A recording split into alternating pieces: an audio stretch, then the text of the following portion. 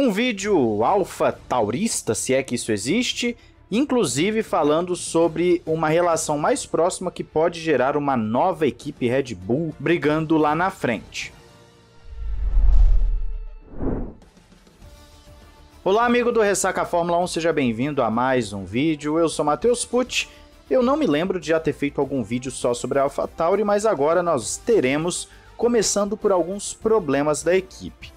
Nós temos que dizer o seguinte: a Red Bull está dominando a Fórmula 1, são 123 pontos, só que por outro lado, a equipe irmã, a mais novinha, a Alphatauri, que já foi Toro Rosso, tem apenas um pontinho, tá lá na parte de trás do grid, e as coisas não andam muito bem, problemas internos, tem tido declarações públicas que são tanto quanto incomuns, e obviamente o clima não deve estar muito legal.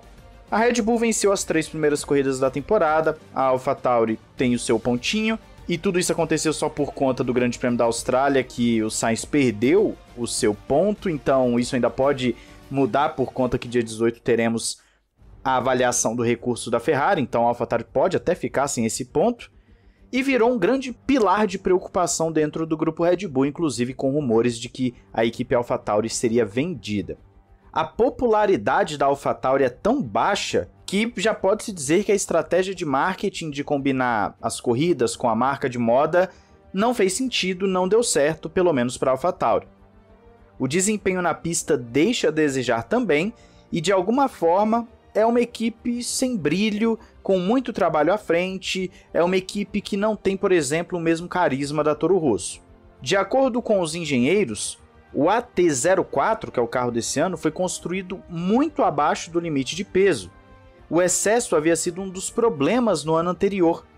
O desempenho nas curvas de alta velocidade melhorou, só que basicamente o que nós temos são problemas de instabilidade nos freios e subesterço crônico, principalmente nas 2 primeiras corridas. Em Melbourne parece que houve uma melhoria nesse aspecto. Esses seriam os problemas iniciais do carro da Alphatauri, conforme dito na matéria que está aí na descrição. Os engenheiros de Faenza, na Itália, implementaram a primeira grande atualização aerodinâmica da temporada, e essa reforma incluiu uma nova carenagem e modificações no difusor. A Alphatauri fez melhorias em diversos aspectos. A geometria dos defletores frontais, por exemplo, na entrada dos dutos Venturi, foi modificada. A parte inferior e as bordas externas da carenagem também foram redesenhadas. O diretor técnico da equipe, George Eggington, acredito que seja assim que se fala, afirmou que as novas peças entregaram o que eles haviam calculado. As expectativas foram amplamente atendidas. Só que as atualizações foram planejadas antes que o novo carro percorresse seus primeiros metros na pista. Os engenheiros devem ter percebido no inverno que precisavam agir mais rapidamente e em maior escala. A própria equipe admite que não desenvolveu o carro o suficiente durante o ano passado. Não conseguiram desenvolvê-lo da maneira que queriam e por isso ficaram um pouco atrás e precisam recuperar esse terreno perdido.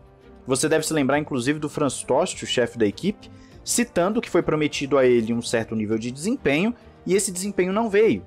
O Helmut Marko inclusive interviu e falou que foi feita uma reestruturação na equipe, botando agora 3 pessoas responsáveis na parte mais técnica, o que mostra que internamente as coisas não andam muito bem. Ainda não está muito claro o que os engenheiros não conseguiram, por exemplo, aplicar que não resultou naquilo que tinham previsto. O projeto de 2023, a princípio, havia começado com grandes ambições. Eles avançaram com o carro na comparação com o ano passado, atingiram a maioria dos objetivos, mas não todos ainda de acordo com o Eggington.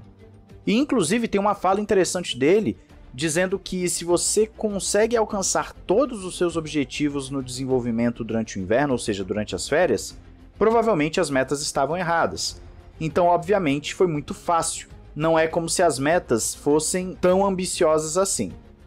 Com a nova carenagem, os engenheiros buscam controlar de maneira mais eficaz o fluxo de ar e a turbulência associada na parte traseira do carro. O objetivo é evitar a turbulência prejudicial causada pela deformação dos pneus traseiros e mantê-la distante do difusor. Além disso, espera-se que a expansão do ar no difusor seja mais intensa. Tudo isso visa aumentar o downforce e torná-lo mais estável, mesmo com maior distância ao solo na parte traseira. A própria equipe afirma que em baixas velocidades não alcançaram objetivos aerodinâmicos, só que as atualizações ajudaram a aprimorar a estabilidade na entrada das curvas. Agora os pilotos podem ser mais agressivos, desde a frenagem até o apex da curva, e esse teria sido um primeiro passo importante. Contudo, nem todos os problemas podem ser resolvidos com apenas uma atualização. A Alphatauri ainda enfrenta um longo percurso, como evidenciado na Austrália. Tanto Tsunoda quanto De Vries conseguiram avançar para o Q2, mas ficaram a 3 décimos do Q3. Tsunoda obteve um tempo melhor do que o De Vries, mesmo com o carro equipado com a carenagem antiga após o acidente na classificação. A performance na corrida foi decepcionante, independentemente da carenagem ser nova ou antiga. Só que, claro, dados comparativos foram colocados em condições idênticas que podem ser valiosos para futuras melhorias. O chefe da equipe, Franz Tost, exige uma melhora rápida. Ele quer ver resultados concretos não apenas no túnel de vento, mas também na pista. Afinal, é a pista que revela a verdade. Tost não hesita em criticar seus engenheiros, aos quais acusou publicamente de ter perdido a confiança. Só que os técnicos parecem ainda acreditar em si mesmo, porque foi a mesma equipe que construiu os carros que chegaram ao pódio em 19, 20 e 21, inclusive tendo uma vitória em 20 com o Gasly em Monza. Os engenheiros estão cientes de que precisam mostrar resultados. O AT04 ainda está em desenvolvimento, e esperam que com a nova carenagem, a base sólida tenha sido construída. Ela é o principal campo de batalha com esses carros. Na Austrália deram o primeiro de provavelmente 5 ou 6 passos de desenvolvimento com a carenagem de acordo com o Eggington. A ideia da equipe é ascender rapidamente na tabela, saindo ali das últimas posições e se consolidando no meio do pelotão. Almejam pelo menos a 6ª colocação no campeonato de construtores. E para isso admitem que tem que desenvolver melhor do que os adversários, e as atualizações estão sendo planejadas já para as próximas corridas. A equipe de corrida precisa ser reestruturada e reorientada para o futuro. Vários aspectos devem ser abordados, incluindo tornar a equipe mais popular, melhorar o marketing e aumentar a velocidade do carro, que por si só já ajuda no marketing. Investimentos adicionais podem ser necessários. Um modelo semelhante ao da Ferrari e Haas deve ser mais adequado, e inclusive é isso que está sendo falado em várias matérias de vários portais. A Haas, por exemplo, tem uma base de desenvolvimento da Ferrari em Maranello, mas também opera em outros lugares. Atualmente a Red Bull possui o carro mais rápido, então estreitar esse laço com a equipe irmã seria benéfico. Quanto maior a sinergia, mais os engenheiros poderão se concentrar em outras áreas. A partir de 2024, a pequena equipe, a equipe mais nova, que emprega significativamente menos pessoas, também receberá suspensão dianteira da Red Bull. Há também quem diga que o nome deve mudar, talvez um patrocinador chegue nesse sentido. Toro Rosso era legal, a gente sabe, mas isso deve mudar também. O grande ponto é que não somente a suspensão será parte do carro da Alphatauri a partir do ano que vem. Parece que mais peças que não foram reveladas, vamos assim dizer, também chegarão da Red Bull para a Alphatauri, num esquema bem parecido entre Ferrari e Haas. E talvez aí a gente consiga finalmente ver a Alphatauri alcançar o objetivo que citaram lá para 2019 e 2020, que é o quê? Ser uma equipe que vai brigar lá em cima junto da Red Bull. Parece impossível? Hoje sim. Amanhã nós nunca sabemos. Até que ponto para a Red Bull é bom fazer da sua equipe, que tem toda uma operação de jovens pilotos, também brigar por título.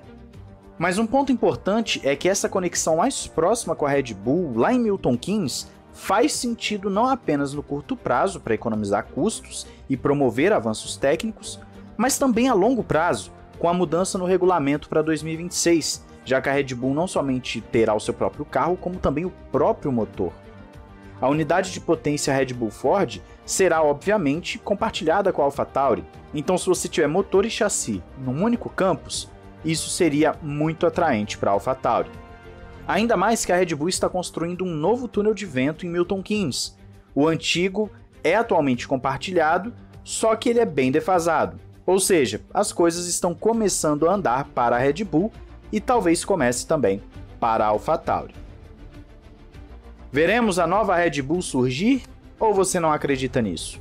Diz aí nos comentários, não esqueça de se inscrever e ativar o sininho para não perder nada. Um grande abraço, valeu e falou!